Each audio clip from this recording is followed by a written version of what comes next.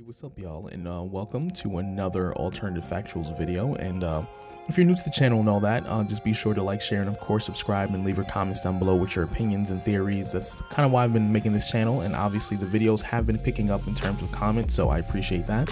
But without further ado, let's kind of jump into today's video. So with the whole rise of the Avengers Endgame, the movie's going to be out in about a month, and then people are fiending about it, especially when they release the images of the Avengers and those who we know are confirmed alive and those who are confirmed dead. A lot of people have just been overall just excited about the movie, myself personally as well. But a lot of us have these questions where we're trying to figure out what exactly is going to happen after Phase 4, and what can we expect going forward when it comes to these Avengers movies and all these Marvels movies and MCU and all that good stuff.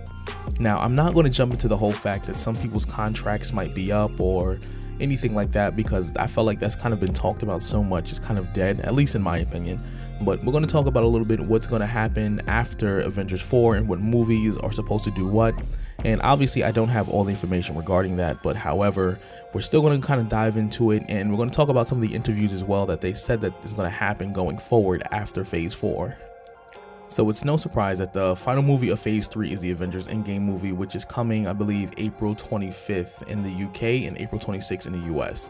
But obviously you already know that they have those releases and all that stuff the night before, whatever you want to call it.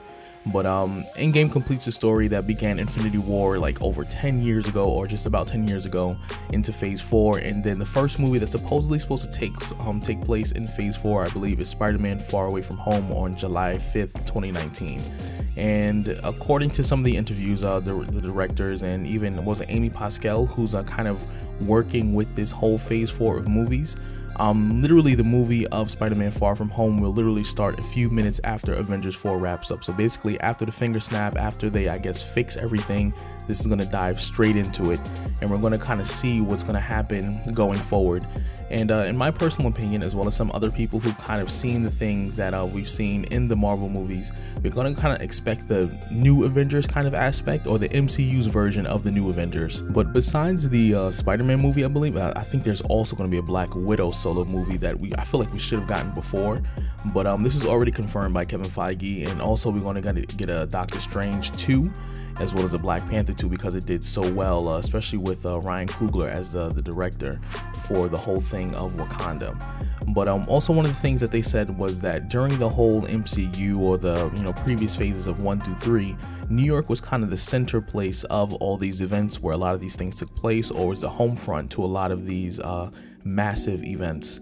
And they're probably going to start using Wakanda a little bit more often, since they introduced that place as a safe haven for superheroes and kind of Wakanda opening its borders. They're probably going to start using that a lot more frequently as a means to kind of launch things off in terms of special events, or even just simply movies, or having crossovers with other movies and using that as kind of like the focal point to do it. Now, in terms of galaxy or space-based kind of the space-based movie, pretty much, or like a sci-fi, whatever you want to call it, we already know we have Guardians of the Galaxy 3 with James Gunn. Obviously he came back to work on the Marvel movies after he was suddenly fired or released due to those whole tweets and everything, but he was reinstated, I believe, March 15th.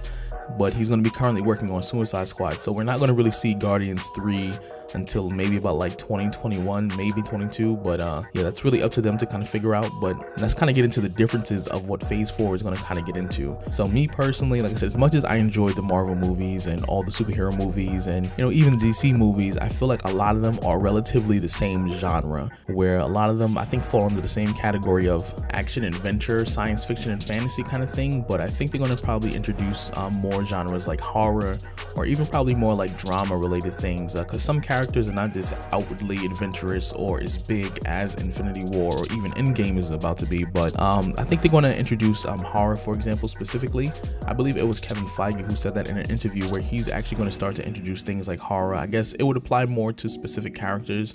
Like, I'll give you an example. Like, if they were to hypothetically introduce Brother Voodoo into like the MCU or anything like that, it would kind of take more of a horror approach or something similar to that, the same way how in Teen Titans they use Raven's power to kind of be depicted in a more horror kind of way.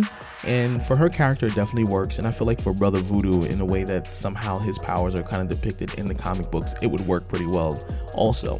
And also you can kind of use this as well with Doctor Strange and some of the mystical beings that are out there, like Nightmare, even the dark dimension of Dormammu.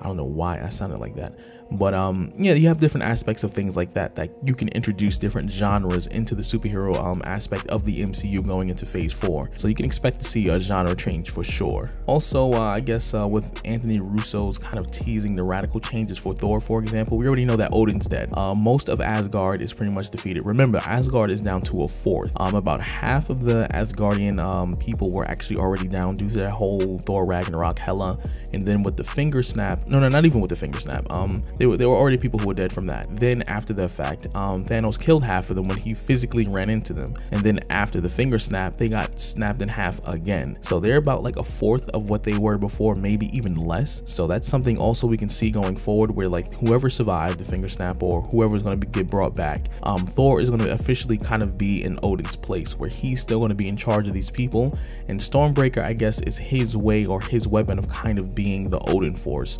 Or they still can introduce that into Thor and kind of, instead of him being so comedic, I mean, he can still be comedic, don't get me wrong, but instead of him just being solely comedic, they can introduce different aspects of his personality, of him being a leader, of showing that he has matured so much since his initial introduction way back when, in like 2009 or 10 or something like that. So that's definitely something we can look out for going into phase 4. But what I'm really interested in is them expanding the mythos of Thor, like maybe bringing in like Beta Ray Bill or like Gore the God Butcher, or just things like that in regards to Thor himself. But we can definitely expect an expansion of his mythos, and they're going to tie a lot more stuff into what we're going to see going forward. And that's going to be pretty fun actually, because there's a lot of content for Thor if done correctly, especially because it's the MCU and this is Disney, and then obviously they have the resources. It's going to be a phenomenal movie or set of movies having to do with Thor that can kind of stand alone, that doesn't really feed into a massive event. But going back to my earlier point, I did mention that like I said, with the introduction of like, you know, Black Panther or Spider-Man and even Captain Marvel,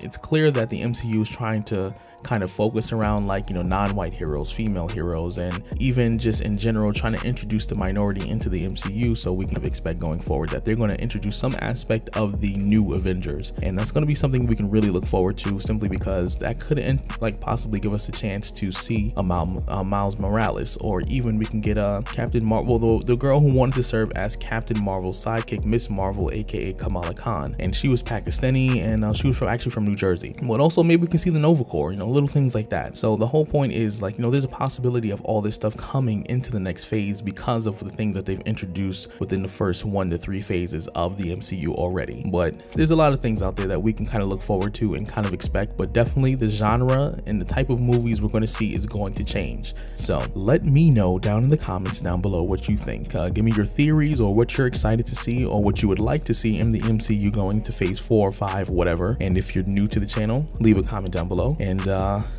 you know, make sure you like the video, you know, share the video, let your friends know, let them jump in on this discussion, and I hope to see you later on. Peace out.